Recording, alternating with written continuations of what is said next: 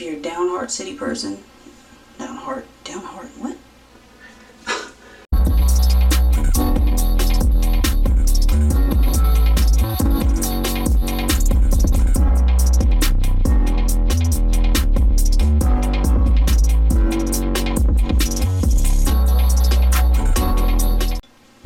Hello guys, welcome back to my channel. I hope you're enjoying yourself. Today I'm going to talk about basically how country I am, I guess.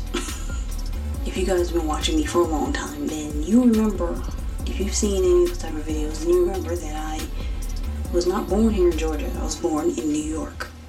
I have been in New York since I was 10. I was born in Brooklyn, New York. If you've ever been to Brooklyn, then you know what it looks like, you know, the life there and all that jazz.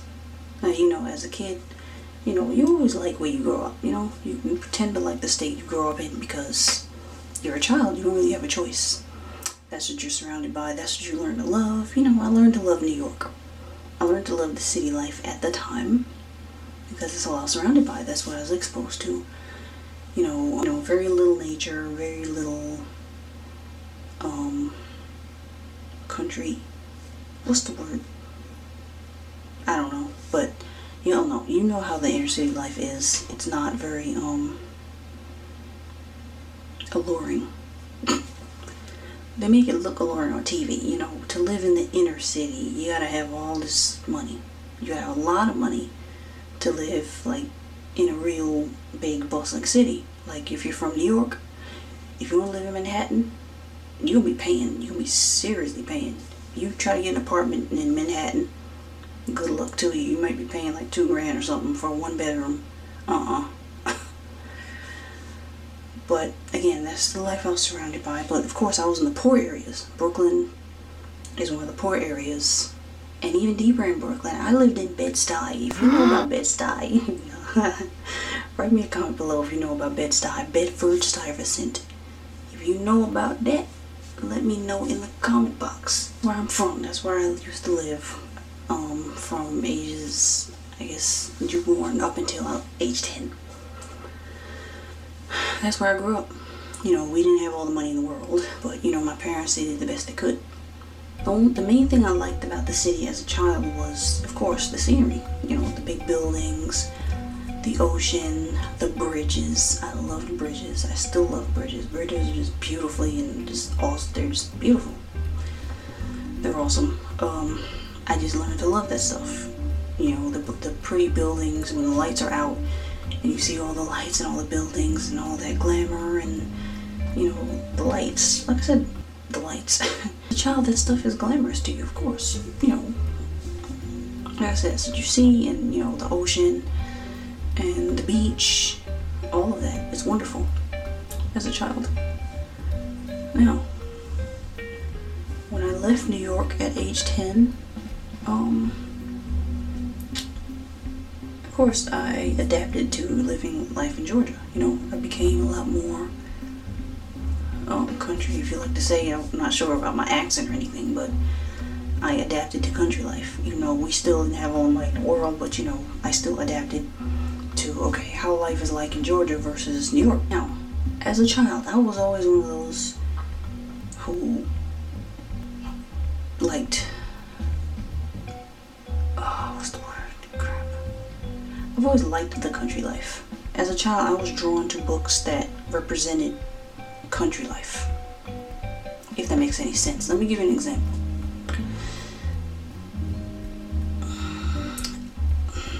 Do you all remember the Boxcar Children? There's a series of children's books called the Boxcar Children, and I think it was about, like, I forgot, was it like children being homeless or something? It was like some siblings who were homeless and they were like living in a boxcar on a train, and that's how they were surviving, whatever. Stuff like that always interests me. Also, books about camping.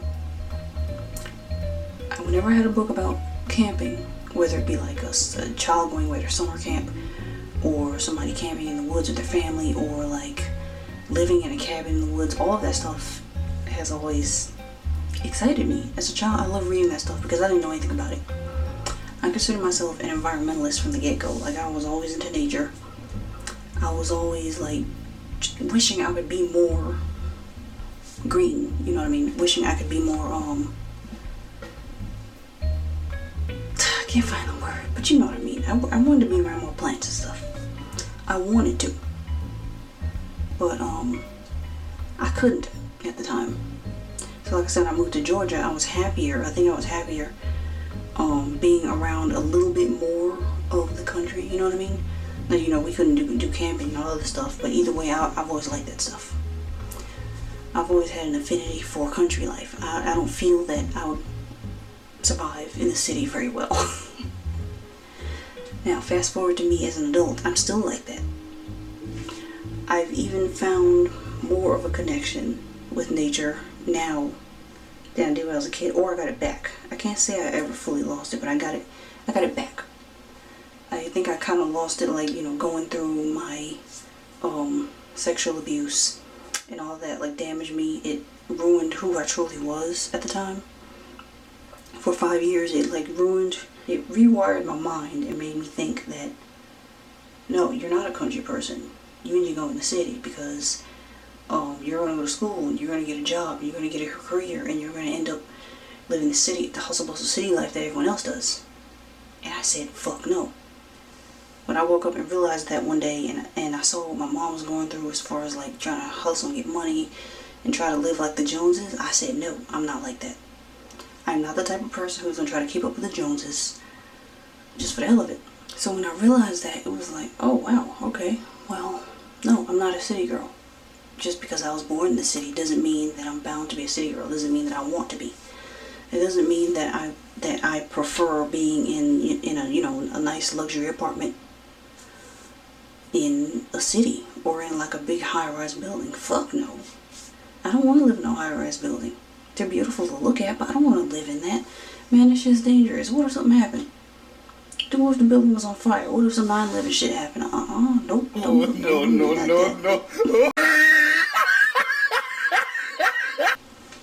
I don't desire that type of city life. I never did.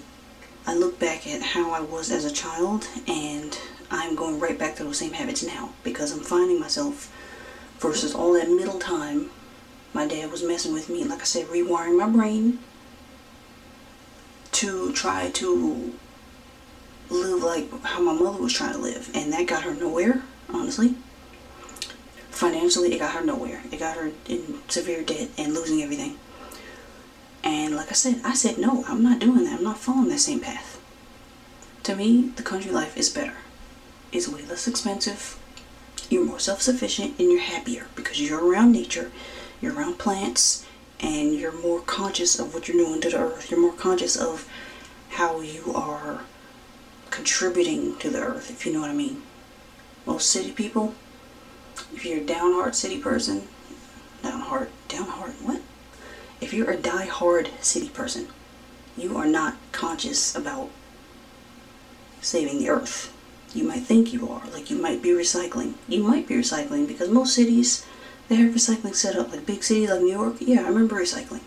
They have recycling bins sitting out. And I was happy because as a child, I really thought I was contributing to society. But in reality, just doing that alone, no, that's just a necessity. That doesn't mean that you're contributing to society. Not really.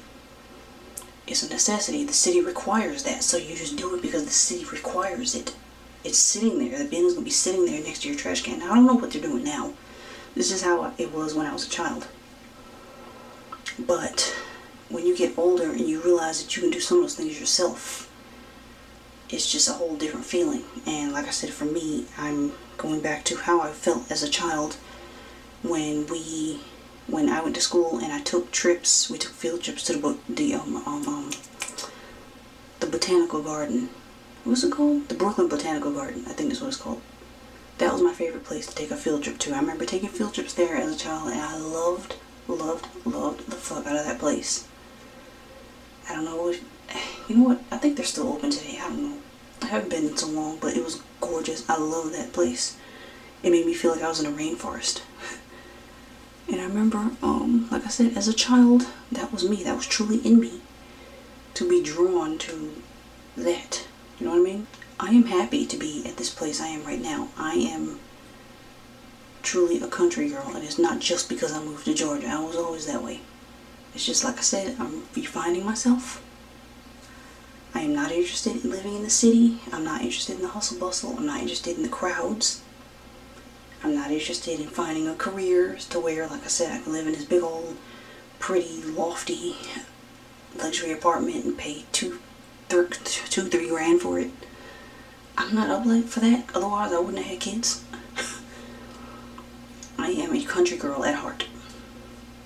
Which is why I chose the man that I chose. Which is why I had so many kids. Which is why I'm talking about nature. And this is why this and why that.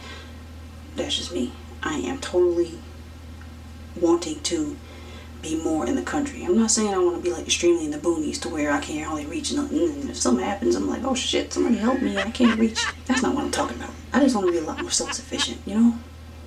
I'm already a DIY person. I like doing shit myself.